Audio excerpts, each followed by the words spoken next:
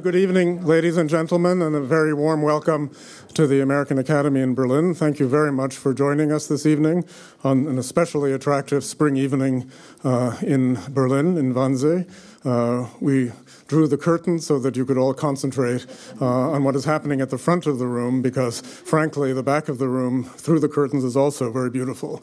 But I'll start unusually by reminding you that we'll have a reception after the lecture and the question and answer period, and that reception, we hope, will spill over to the terrace, and feel free, I hope that's allowed. Anyway, feel free to do that. In addition to welcoming you, it's an enormous pleasure and honor to welcome Michael Sandel, who will speak to us tonight on populism, Trump, and the future of democracy. These are themes and problems that we are all thinking about as scholars, and even more so as citizens. It's also a set of themes that the American Academy has been thinking about and emphasizing over the course of the current fall and spring semesters through the work of several of our fellows, through the work of several distinguished visitors, and just last week in an inaugural program in New York City, a collaboration with the New School for Social Research, a long afternoon packed house seminar featuring 8 of our alumni fellows on the theme of transatlantic perspectives on the new populism and nationalism, a situation that has become even more intense with the elections in Hungary over this last weekend. This lecture tonight is the Airbus lecture, and it's equally important and equally sincere for us to express gratitude to Airbus for their support of this visit and for their support of the American Academy in its mission to facilitate transatlantic exchange in public and economic policy, as well as in the arts and the humanities. It's a delight to welcome Michael Sandel back to Berlin, where he spoke in spring 2013 about his then new book, Justice, at an event that we held at the Ullstein Verlag in their offices downtown. Michael Sandel, as you know, is a political philosopher and the Ann T. and Robert M. Bass Professor of Government at Harvard University, where he has taught political philosophy since 1980. Professor Sandel's latest book, What Money Can't Buy, which you can buy for a little bit of money, but What Money Can't Buy, The Moral Limits of Markets, describes how market values have crowded out non-market norms in almost every aspect of life: medicine, education, government, law, art, sports, and even family life and personal relations. Justice, Sandel's widely acclaimed 2010 book, was written to accompany his extremely famous Justice course at Harvard University, which he has taught for more than 30 years. Justice is the first Harvard course to be made freely available online and on television. It has been viewed by the number we discussed earlier today, 30 million people around the world. 30 million people around the world. Professor Sandel's other books include Liberalism and the Limits of Justice, Democracy's Discontent, Public Philosophy, Essays on Morality and Politics, and The Case Against Perfection, Ethics in the Age of Genetic Engineering. His writings have been translated into 27 languages. It's a delight to welcome Michael Sandel to the Academy. We'll have time for some questions and answers after his talk. If you would like to ask a question, please wait for a microphone to reach you. Tell us very briefly who you are, also for the benefit of people who will be listening online. And then please do ask a question, which always makes that part of the evening more crisp and more fun. So please welcome Professor Sandel.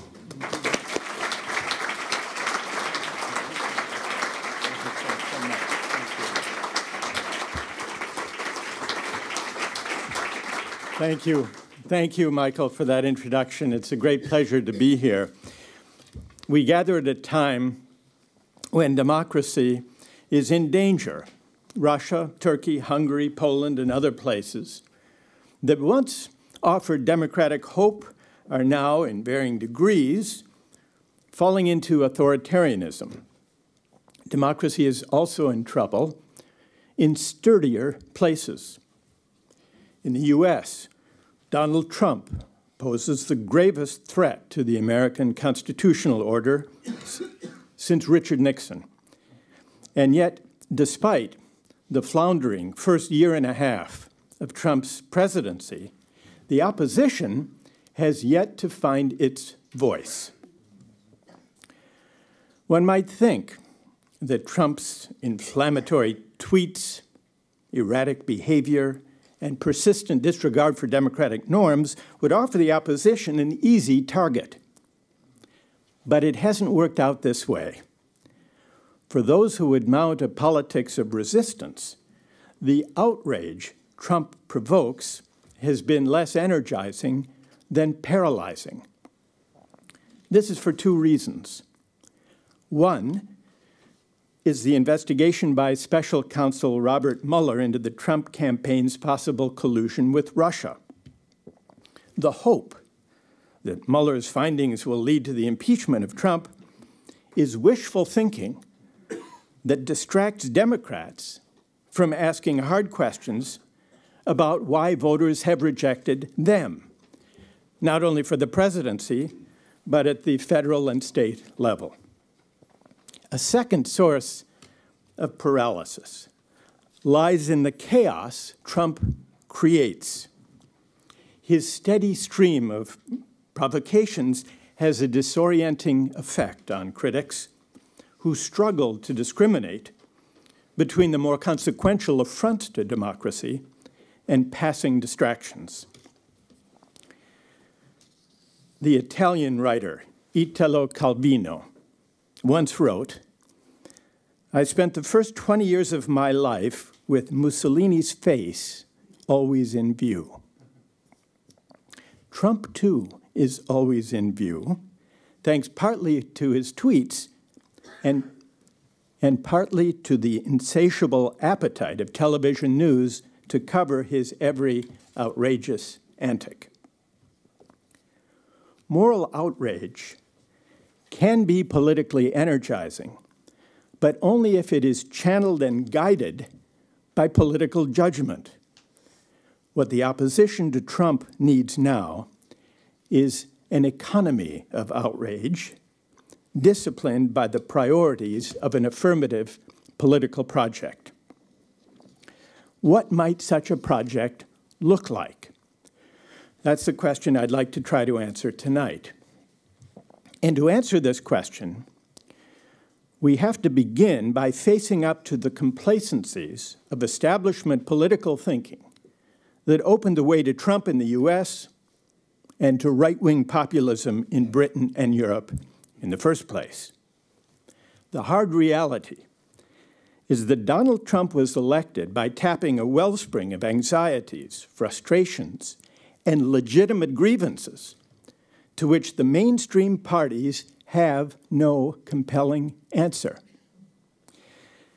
This means that for those worried about Trump and about populism, it's not enough to mobilize a politics of protest and resistance. It is also necessary to engage in a politics of persuasion. Such a politics must begin by understanding the discontent that is roiling politics in the US and in democracies around the world. Like the triumph of Brexit in the UK, the election of Trump was an angry verdict on decades of rising inequality, and a version of globalization that benefits those at the top but leaves ordinary people feeling disempowered. It was also a rebuke for a technocratic approach to politics that is tone deaf to the resentments of people who feel the economy and the culture have left them behind. Some denounce the upsurge of populism as little more than a racist, xenophobic reaction against immigrants and multiculturalism. Others see it, mainly in economic terms, as a protest against the job losses brought about by global trade and new technologies. But it's a mistake. It's a mistake to see only the bigotry in populist protest, or to view it only as an economic complaint. to do so misses the fact that the upheavals we are witnessing are a political response to a political failure of historic proportions. The right-wing populism ascendant today is a symptom of the failure of progressive politics. The Democratic Party in the US has become a party of technocratic liberalism, more congenial to the professional classes than to the blue-collar and middle-class voters who once constituted its base. A similar predicament afflicted Britain's Labour Party and led, following its defeat in the last general election, to the surprising election of anti-establishment figure Jeremy Corbyn as party leader. The roots of the predicament go back to the 1980s. Ronald Reagan and Margaret Thatcher had argued that government was the problem and markets were the solution. When they passed from the political scene, the center-left politicians who succeeded them, Bill Clinton in the US, Tony Blair in Britain, Gerhard Schroeder in Germany, they moderated but consolidated the market faith. They softened the harsh edges of unfettered markets, but they did not challenge the central premise of the Reagan-Thatcher era, namely, that market mechanisms are the primary instruments for achieving the public good. In line with this faith, they embraced a market-driven version of globalization, and they welcomed the growing financialization of the economy. In the 1990s, the Clinton administration joined with Republicans in promoting global trade agreements and deregulating the financial industry. The benefits of these policies flowed mostly to those at the top, but Democrats did little to address the deepening inequality and the growing power of money in politics. Having strayed from its traditional mission of taming capitalism and holding economic power to democratic account, liberalism lost its capacity to inspire. Now, all this seemed to change when Barack Obama appeared on the political scene.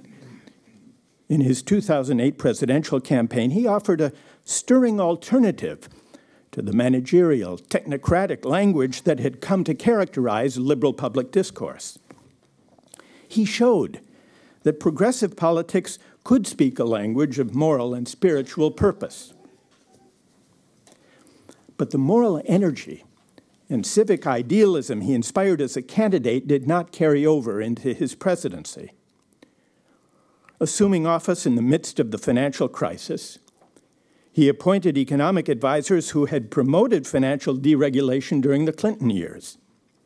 With their encouragement, he bailed out the banks on terms that did not hold them to account for the behavior that led to the crisis, and that offered little help for ordinary citizens who had lost their homes. This was a decisive choice. His moral voice muted, Obama placated rather than articulated the seething public anger toward Wall Street.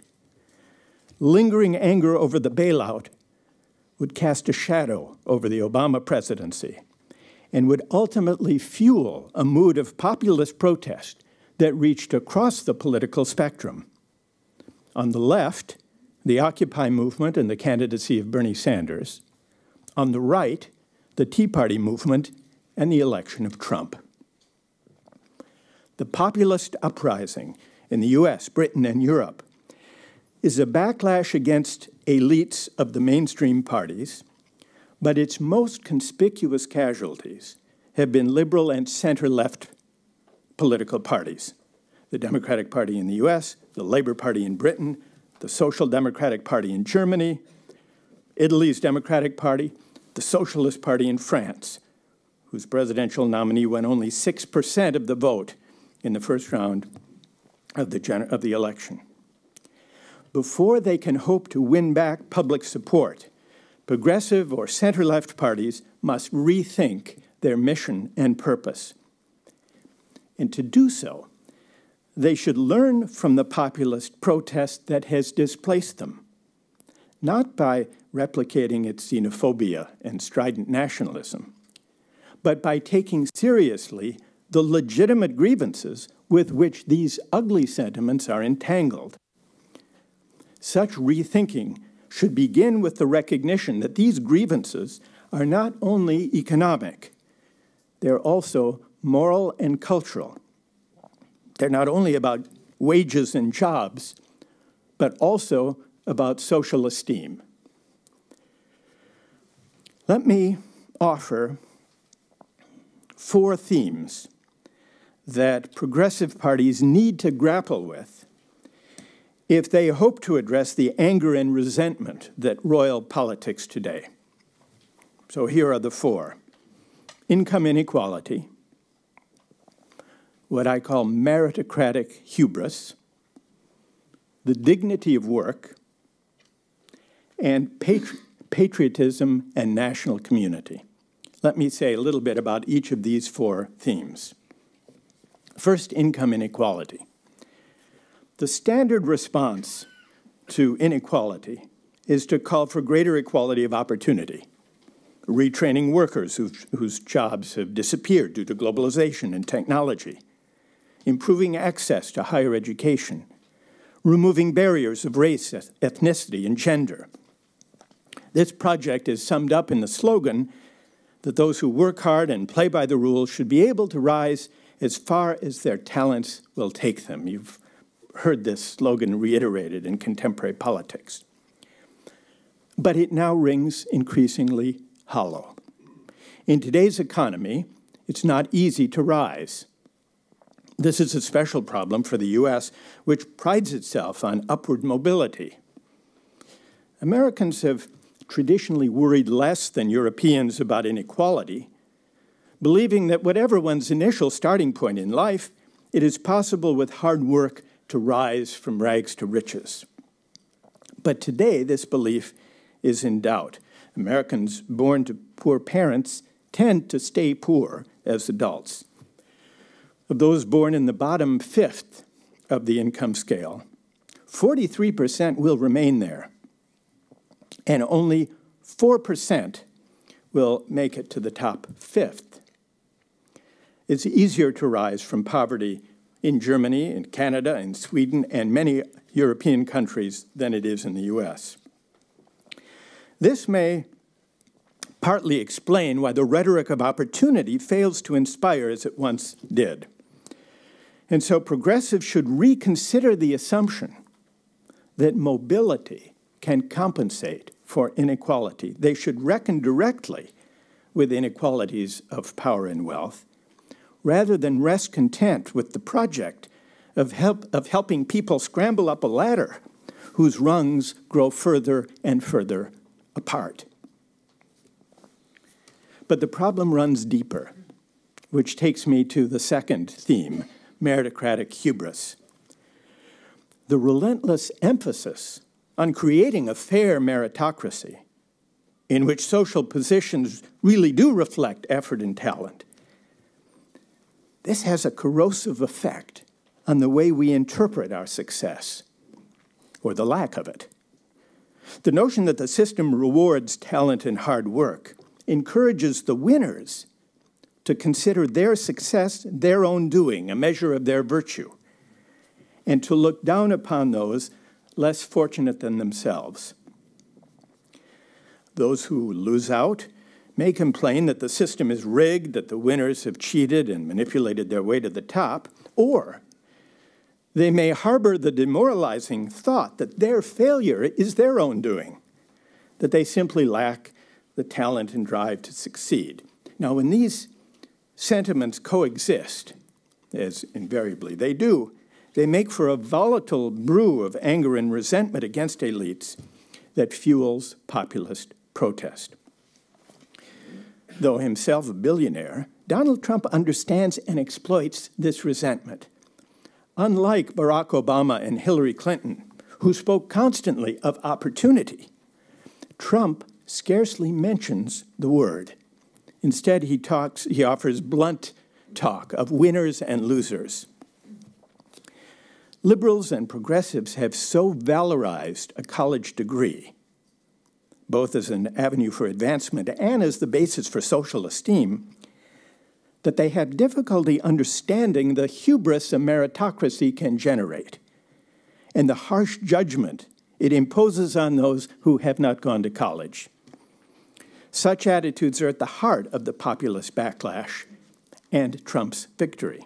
One of the deepest political divides in American politics today is between those with and those without a college degree. To heal this divide, Democrats need to understand the attitudes toward merit and work it reflects. The third theme is the dignity of work. The loss of jobs to technology and outsourcing has coincided with a sense that society accords less respect to the kind of work the working class does. As economic activity has shifted from making things to managing money, as society has lavished outsized rewards on hedge fund managers and Wall Street bankers, the esteem accorded work in the traditional sense has become fragile and uncertain. New technologies may further erode the dignity of work. Some Silicon Valley visionaries anticipate a time when robots and artificial intelligence will render many of today's jobs obsolete. And so to ease the way for such a future, they propose paying everyone a basic income. What was once justified as a safety net for all citizens is now offered as a way to soften the transition to a world without work. Whether such a world is a prospect to welcome or to resist is a question that will be central to politics in the coming years. To think it through, political parties will have to grapple with the meaning of work and its place in a good life. The fourth theme is patriotism and national community. Free trade agreements and immigration. These are the two most potent flashpoints of populist fury. On one level, these are economic issues. Opponents argue that free trade agreements and immigration threaten local jobs and wages, while proponents reply that they help the economy in the long run. But the passion these issues evoke suggests that something more is at stake. Workers who believe their country cares more for cheap goods and cheap labor than for the job prospects of its own people feel betrayed. This sense of betrayal often finds ugly, intolerant expression: a hatred of immigrants, a strident nationalism that vilifies Muslims and other outsiders, a rhetoric of taking back our country. Liberals reply by condemning the hateful rhetoric and insisting on the virtues of mutual respect and multicultural understanding. But this principled response, valid though it is, fails to address an important set of questions implicit in the populist complaint. What is the moral significance, if any, of national borders? Do we owe more to our fellow citizens than we owe citizens of other countries? In a global age, should we cultivate national identities? Or should we aspire to a cosmopolitan ethic of universal human concern? These questions may seem daunting, a far cry from the small things we discuss in politics these days. But the populist uprising highlights the need to rejuvenate democratic public discourse, to address the big questions people care about, including moral and cultural questions. Now, any attempt to address questions like these, to reimagine the terms of democratic public discourse, faces a powerful obstacle. It requires that we rethink a central premise of contemporary liberalism. It requires that we question the idea that the way to a tolerant society is to avoid engaging in substantive moral argument in politics. This principle of avoidance, this insistence that citizens leave their moral and spiritual convictions outside when they enter the public square, is a powerful temptation. It seems to avoid the danger that the majority may impose its values on the minority. It seems to prevent the possibility that a morally overheated politics will lead to wars of religion. It seems to offer a secure basis for mutual respect. But this strategy of avoidance, this insistence on liberal neutrality, is a mistake. It ill-equips us to address the moral and cultural issues that animate the populist revolt. For how is it possible to discuss the meaning of work and its role in a good life without debating competing conceptions of the good life? How is it possible to think through the proper relation of national and global identities without asking about the virtues such identities express and the moral claims they make upon us? Liberal neutrality flattens questions of meaning, identity, and purpose into questions of fairness. It therefore misses the anger and resentment that animate the populist revolt. It lacks the moral and rhetorical and sympathetic resources to understand the cultural estrangement, even humiliation, that many working class and middle class voters feel. And it ignores the meritocratic hubris of elites. Donald Trump is keenly alive to the politics of humiliation. From the standpoint of economic fairness, his populism is fake, a kind of plutocratic populism. His health plan would have cut health care for many of his working-class supporters to fund massive tax cuts for the wealthy. But to focus solely on this hypocrisy misses the point. When he withdrew the U.S. from the Paris Climate Change Agreement, Trump argued, implausibly, that he was doing so to protect American jobs. But the real point of his decision, its political rationale, was contained in this seemingly stray remark, quote, "We don't want other countries and other leaders to laugh at us anymore." That's what he said. Liberating the U.S. from the supposed burdens of the climate change agreement then was not really about jobs or about global warming. It was, in Trump's political imagination, about averting humiliation. This resonates with Trump voters, even those who care about climate change. For those left behind by 3 decades of market-driven globalization, the problem is not only wage stagnation and the loss of jobs. It is also the loss of social esteem. It's not only about unfairness, it's also about humiliation. Mainstream liberal and social democratic politicians miss this dimension of politics. They think the problem with globalization is simply a matter of distributive justice. Those who have gained from global trade, new technologies, the financialization of the economy, have not adequately compensated those who have lost out. But this misunderstands the populist complaint. It also reflects a defect in the public philosophy of contemporary liberalism. Many liberals distinguish between neoliberalism, or laissez-faire free market thinking, and the liberalism that finds expression in what philosophers call liberal public reason. The first, neoliberalism, is an economic doctrine, whereas the second is a principle of political morality that insists government should be neutral toward competing conceptions of the good life. Notwithstanding this distinction, there is a philosophical affinity between the neoliberal faith in market reasoning and the principle of liberal neutrality. The affinity, the parallel, is this. Market reasoning is appealing because it seems to offer a way to resolve contested public questions without engaging in contentious debates about how goods are properly valued. When 2 people make a deal, they decide for themselves what value to place on the goods they exchange. Similarly, liberal neutrality is appealing because it seems to offer a way of defining and justifying rights without presupposing any particular conception of the good. But the neutrality is spurious in both cases.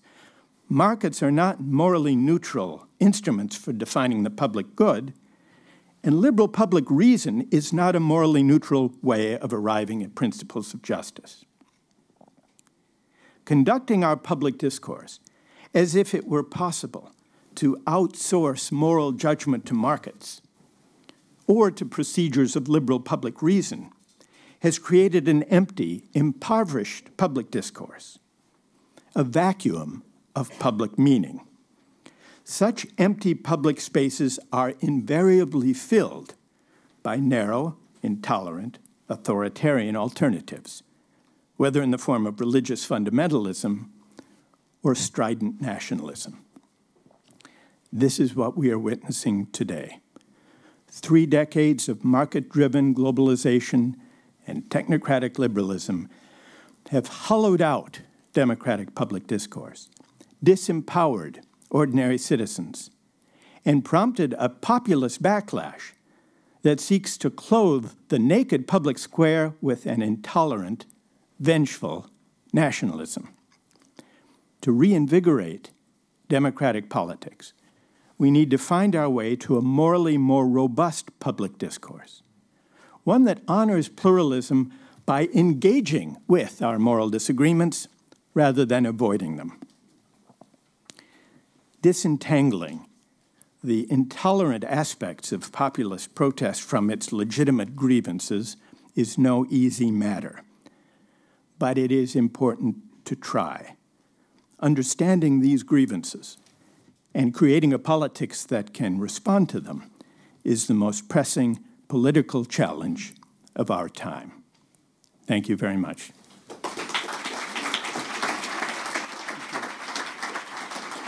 Thank you.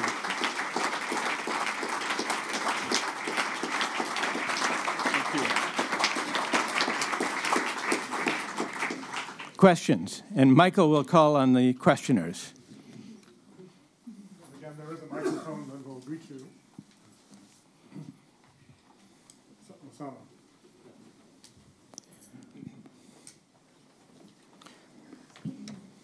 Thank you very much. Usama Makdisi, a fellow here at the American Academy, and thank you for that talk.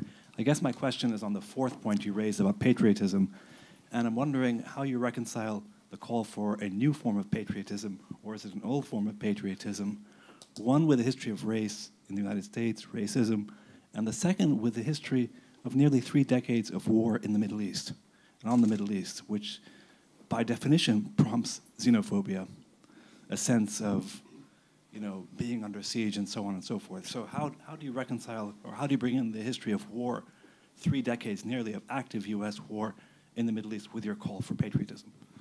Well, not easily. Not easily. That's why patriotism and nationalism are volatile forces and aspirations. And precisely because they're bound up with war and injustice, we have a tendency, by we, I mean mainstream liberal thinkers and citizens, have a tendency to try to downplay the place of patriotism or national community in politics, because they are so dangerous and volatile and have such a history bound up with darkness. What I'm suggesting is that, difficult though it is to try to articulate a pluralist conception of national community, it's even more dangerous to ignore it. Because unless we have open public debate about what pluralist conceptions of national community with a strong sense of mutual obligation among citizens might look like, that yearning, that aspiration will be answered, will be met by the the harsh xenophobic version of nationalism that we're witnessing today.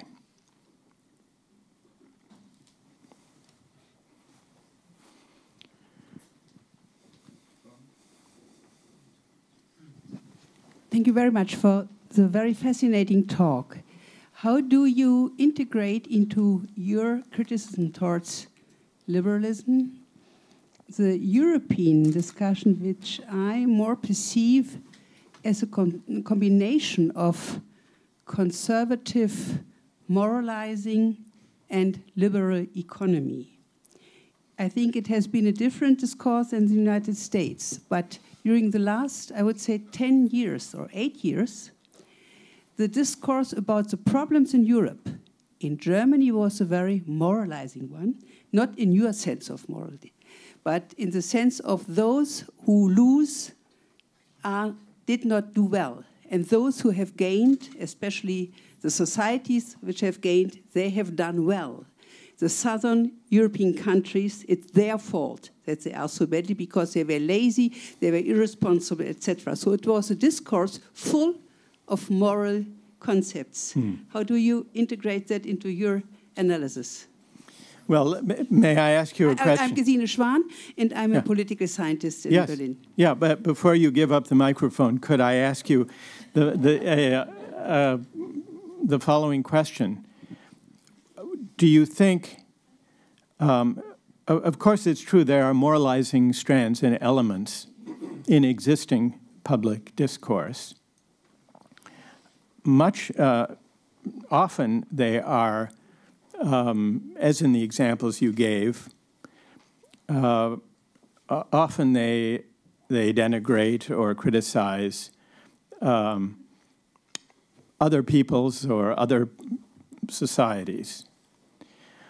Do you think that the moral impulse in politics inevitably takes that form, or do you think that there can be a morally robust kind of politics that is pluralistic and that encourages engagement with other societies, other cultures, and so on? Well, of course I do. Yeah. I do think that that is possible and even that it is needed. Right. But I am a little bit afraid of taking the concept of morality and moral judgments and inclining more to Kant to make a difference between the legal and the moral judgments in the public sphere. And there is a temptation in a kind of superficial concepts of morality to very quickly attribute failure, for instance, to moral deficiencies. And this is a difficult point. Right. This is partly what I worry about in the account of meritocracy. There's the tendency, as meritocratic ideals take hold for those on the top, to assume that those on the bottom are there because they lack the virtue of hard work or talent to succeed, and therefore they deserve it. This would be an example, I suppose, of the bad moralizing that you're worried about. And it's certainly true that moral argument in politics does take this form. Now, what would be the alternative? I suppose there are two possible answers. One would be a Kantian liberal answer, which would be to say, yes, we must have notions of morality and moral duty in politics, but it should be limited to questions of legal rights, identifying individual rights, respect for persons as persons, respect for the human dignity and autonomy of persons. That's the kind of morality, the Kantian morality, that is safe, so to speak, to introduce into the public sphere. But it's safe because it's delimited. It doesn't enter into competing conceptions of the good life. It simply insists on the morality of respect for human dignity, let's say, and autonomy and the ability to choose. So that would be, that you might call a robust Kantian liberal account of the role of morality in the public square. And I think that's inadequate. So you kind of forced me to spell this out. I think it's inadequate And how can I come here to Berlin and criticize the great Immanuel Kant? That's almost heretical. I think it's inadequate because it overly limits the scope of moral discourse in public life, to restrict it to juridical rights, human dignity, important though they are. It leaves out competing conceptions of the good life. And I think many of the questions we face, for example, how properly to accord respect to work, what kind of social esteem to accord to work, should we go for a universal basic income and let people go without work? Well, you could try to answer that from a purely Kantian abstract point of view, but I don't think we would get very far. I think we have to ask, does leading a good life include a life of work? And if so, in what sense of work? Well, this is a debate about how to live our lives. It's not just a juridical debate. It's not just a debate about individual rights that must be respected. So that's the kind of broader moral debate beyond the strictures of Kantian human dignity that I think is required, which is why that version of liberalism, compelling though it is, I think, is not enough.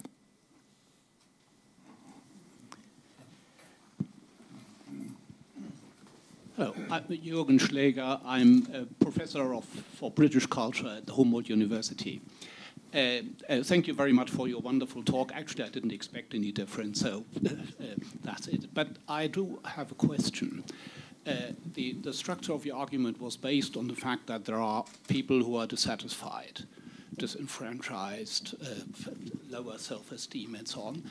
But the political establishment and the politics have changed, and the economy have changed.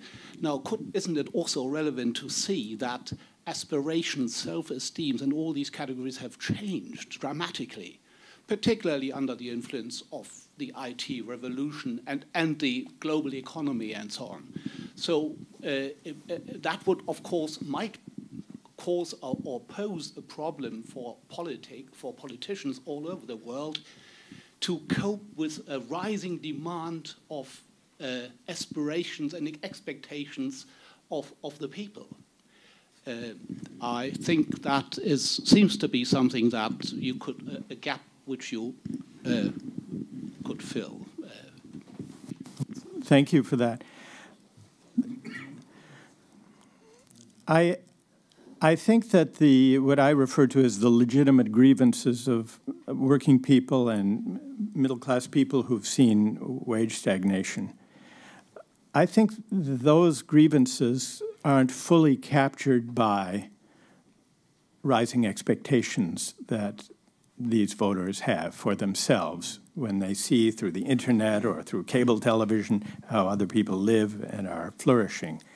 I think it's not just that expectations have risen and it's difficult to keep up.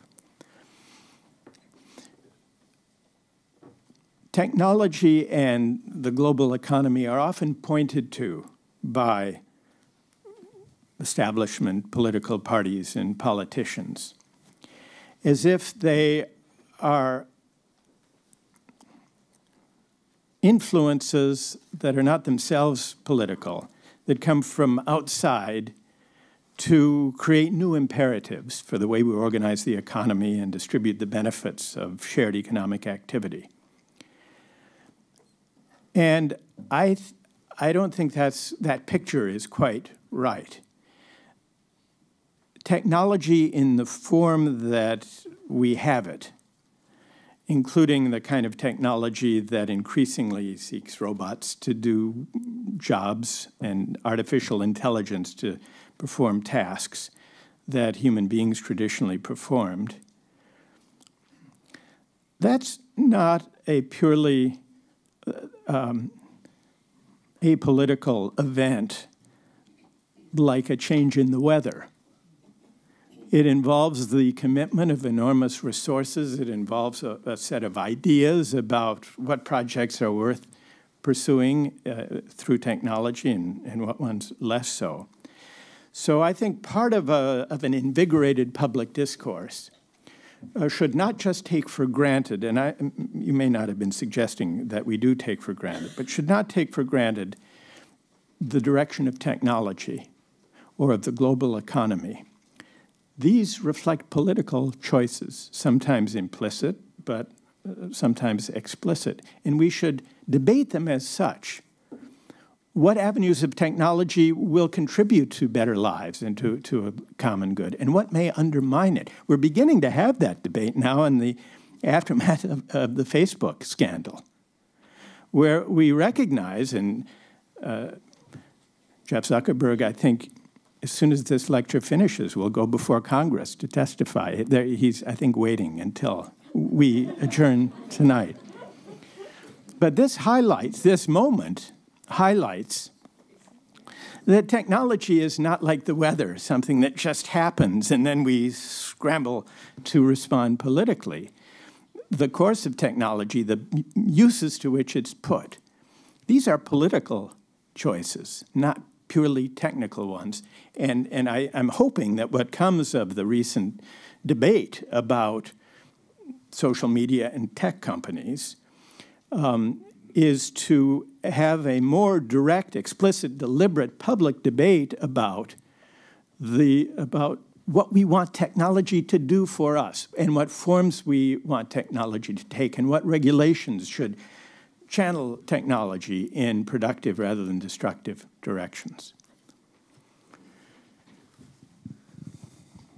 Hello, my name is Kai Radilak, and I'm quite simply said a political citizen and a friend of esteem. And Professor, I really appreciated your talk or your speech, and I would like to raise a question, let's say, from an old world liberal point of view.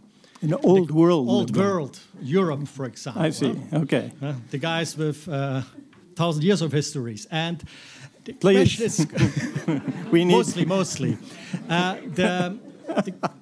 Looking on the American liberalism from our point of view, there might be also a point of view to say that American liberalism is extremes, is a greater danger for democracy as Trump and all the guys around it, because what we it's a greater danger, yeah. Absolutely greater danger, because what we observe, there's a tendency to negate opinion of other peoples, to fight them with a rigorism, which reminds us, let's say, of the way we talk with each other, way we fight our disputes in the Middle Ages. Huh?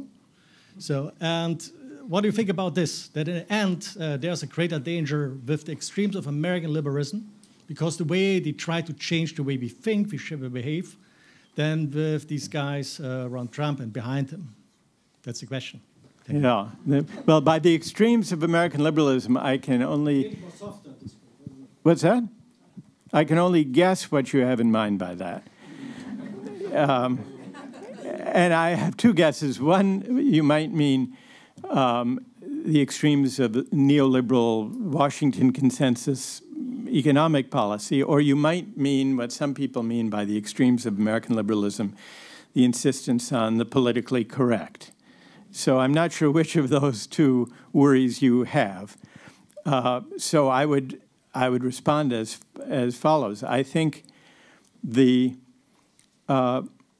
criticism that I would make of American liberalism is, to a large degree, applicable to social democracy in Europe, which is an exhaustion of ideas. These are spent, in my view, spent ideologies that had American liberalism and European social democracy had energy and moral purpose in the years following the Second World War. But that by the 80s and 90s, they were beginning to lose their sense of purpose and mission. These were the public philosophies that, in large part, created the welfare state and many aspects of decent societies in democratic countries. But debating the welfare state is now, and defending it in largely technocratic managerial terms, and embracing uncritically market-driven versions of globalization, these positions represent the descent of liberalism in the US, social democracy in Europe, a loss of purpose. And I think voters sense this.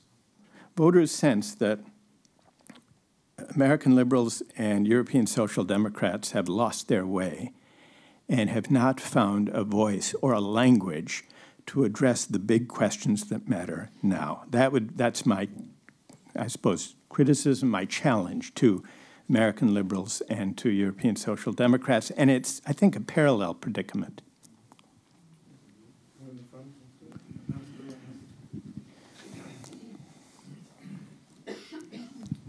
Thank you.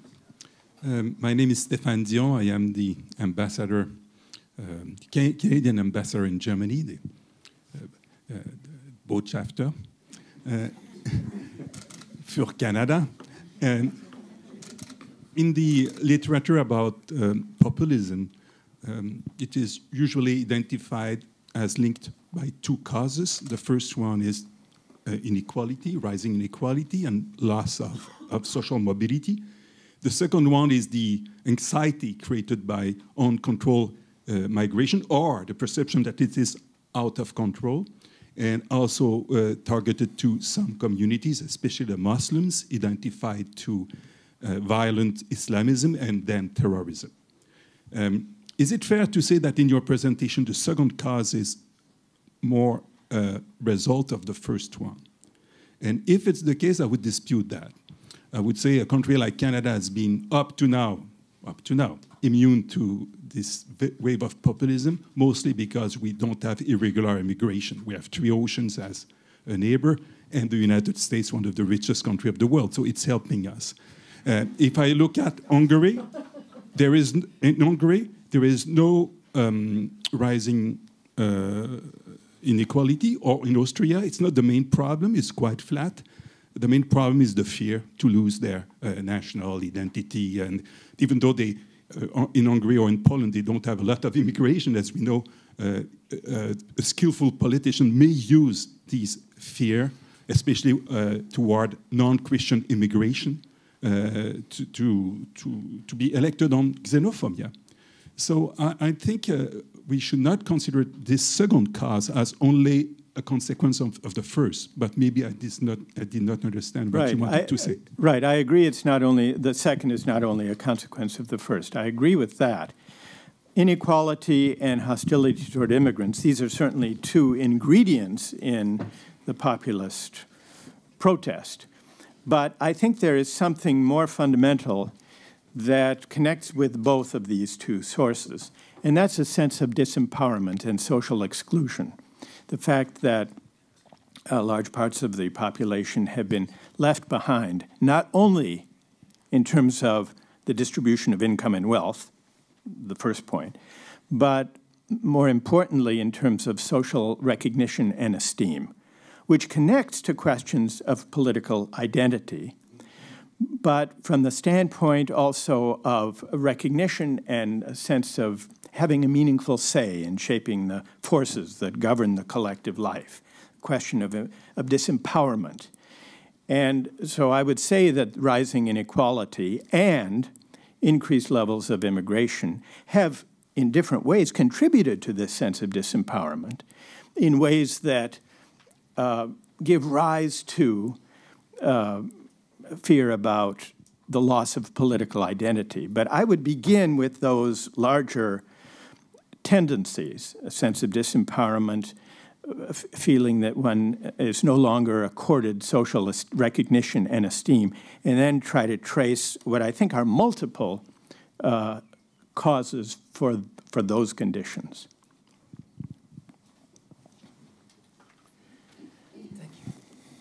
Well, I'm Paul Ingendey of the Frankfurter Allgemeine. Thank you for this really inspiring talk. I would like to say something that maybe you feel too. It's the odd sense of being comforted by listening to you and reading your books. And I'm trying to think why that is, because we don't have answers. And we were here a year and a half ago, shortly after the election of Trump, and there was some kind of confusion and feeling of being lost. We talked about this earlier. When you call for analysis of what has happened with Trump and with populism, with what we have to do now, you are also calling for some clear-cut vision, or some politician who could take up, the challenge. But we don't see that. The only clear-cut people nowadays we see are really the other side. Trump, Erdogan, Orban, who just won again, legitimately, won again. One has to say that. So it seems just the opposite, that politicians are withdrawing from what you would like them do, giving battle. Why is that? Or is that just my feeling? Or can't they be heard in the din of, others giving battle? I don't know. Well, I agree with you that I've not been able to identify many compelling, fresh voices among liberals or social democrats in a way that holds hope of reinvigorating public discourse and addressing these grievances. I've not heard that. Now, why is that the case? Here I can answer mainly from the standpoint of the U.S., which I've been watching at close hand. I think in general, I think it's partly that this requires an act of moral and political imagination that does not come easily to politicians, ever. Politics is difficult that way. But it's also unpredictable when such figures may emerge, so that may be some cause for hope. So that's one observation. But there are powerful tendencies in the opposite direction, tendencies that just features of the current political arrangements that discourage a bolder moral and political imagination. And in my own country, this has partly to do with the hold of big money on politics, the need to respond to the donor class by American political parties, and this is true of Democrats and Republicans alike, exerts a powerful constraint on moral and political imagination, and it creates incentives for parties and politicians who already have achieved office not to take chances, not critically to reflect on their own failings or the failings of their party, but instead, speaking now of the American case and of the Democratic Party in particular, to await deliverance from Robert Mueller. That's what it boils down to. And so I think the Democrats are so earnestly hoping for Robert Mueller to save them, to deliver them from this nightmare, that they are failing to ask hard questions about why people didn't vote for them for what they had to offer, why they've lost most of the state legislature, never mind the presidency, never mind both houses of Congress. They've lost most state legislatures and most governorships. So Mueller isn't going to save them from that, whatever he does. And yet there's a tendency, given the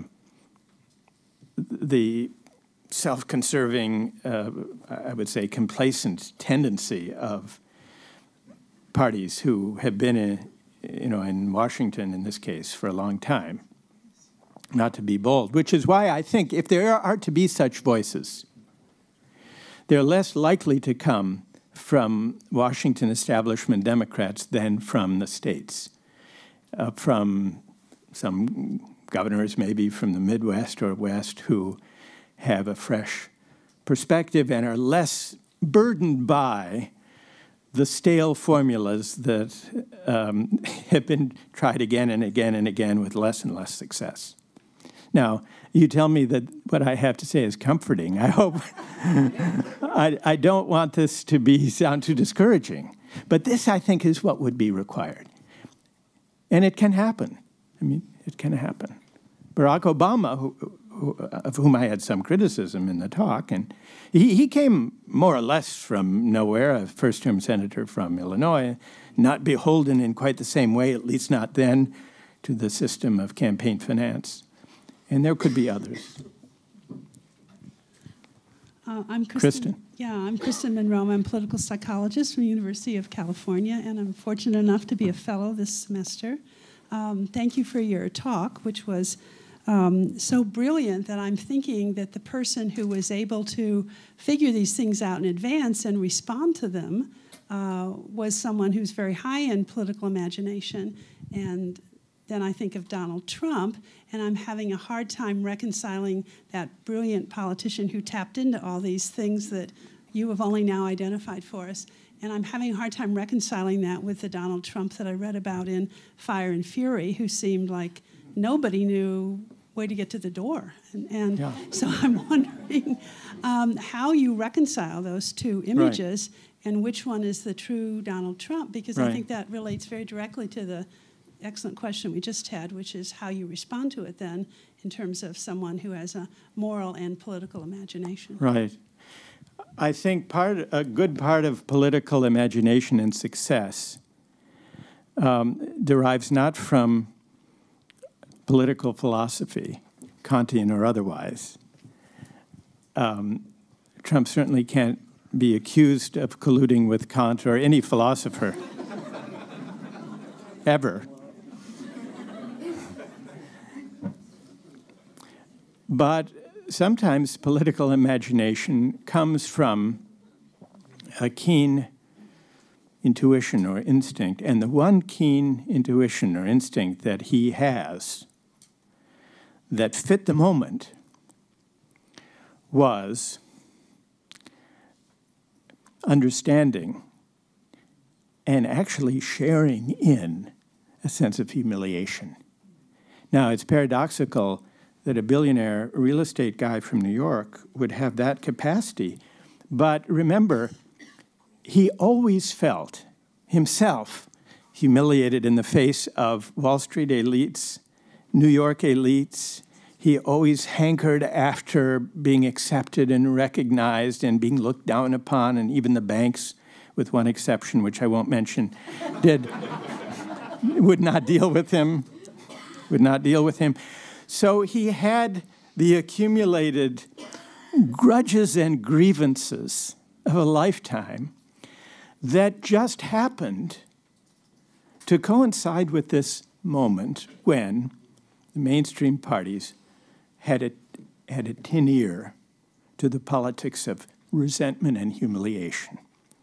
So that's the only way, Kristen, that I can explain it, but he does, that's the one thing he's good at, because he feels it. And the people who voted for him sensed there was something authentic there. Well, putting all of the other stuff aside, the entertainment and the hucksterism and the carnival barker side,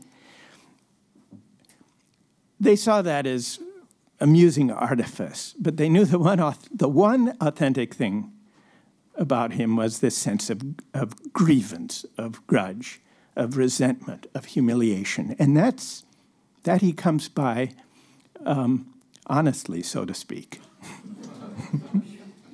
Do you think?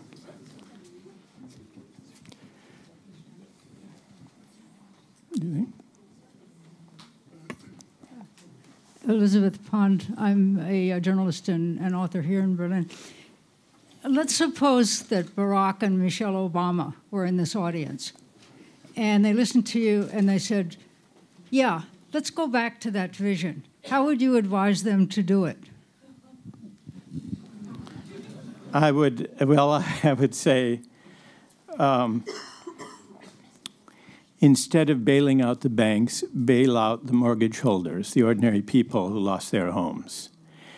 And instead of letting the banks off the hook at a time when the taxpayers essentially owned the banks, exercise public authority, the voice of the taxpayer, of the citizen, to fire the management of the banks who engaged in the behavior that led to the financial crisis and put in a different management. That would be the second. The third I would tell them is, and while you're at it, make sure that the new management that publicly accountable managers of the banks not use their corporate largesse to lobby against reform of the financial industry.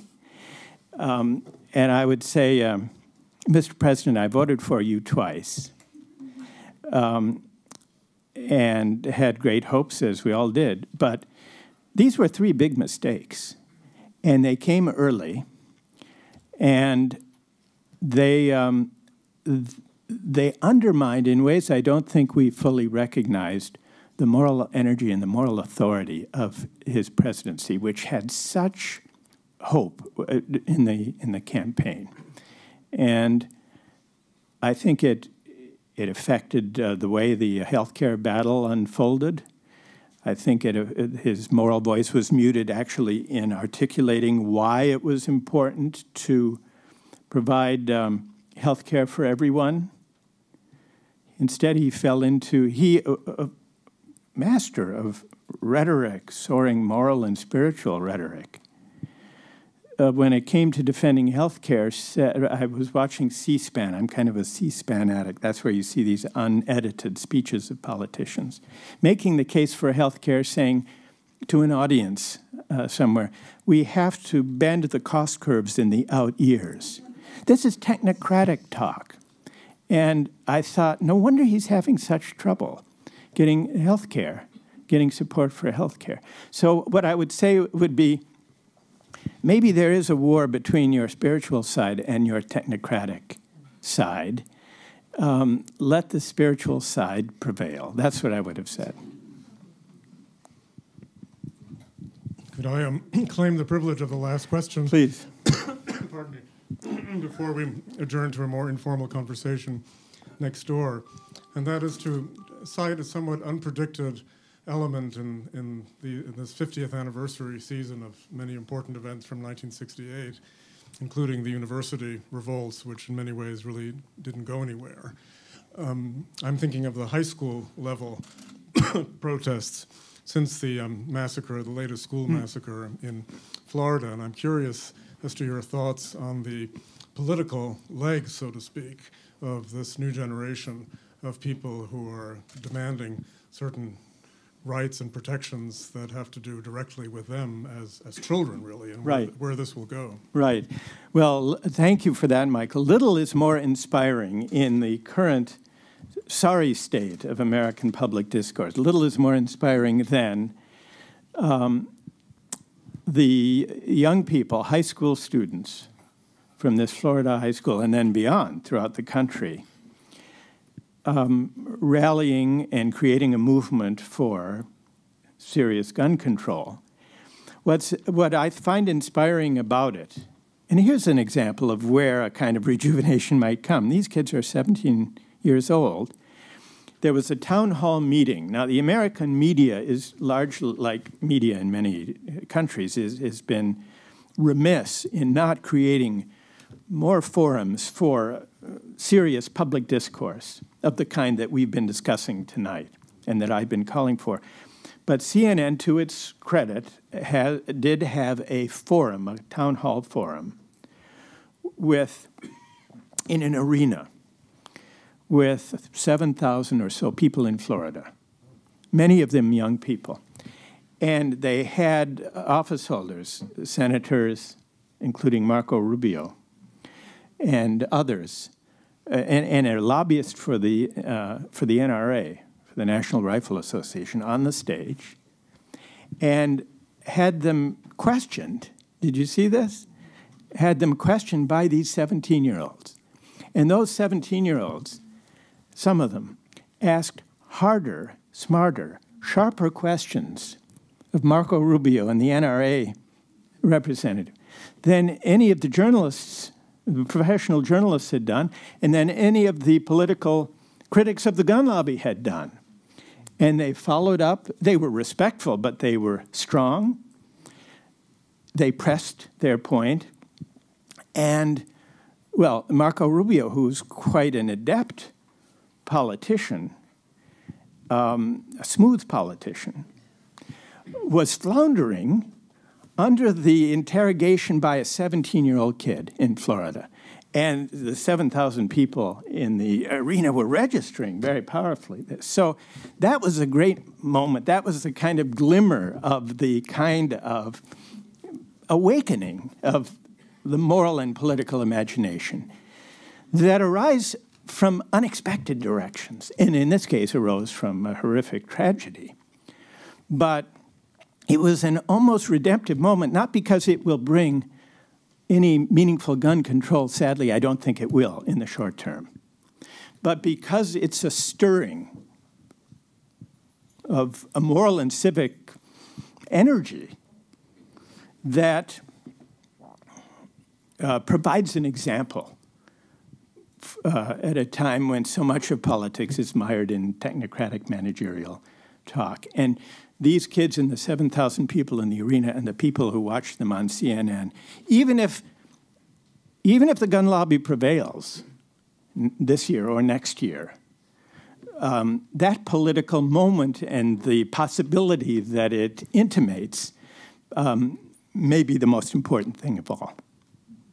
Thank you all. Thank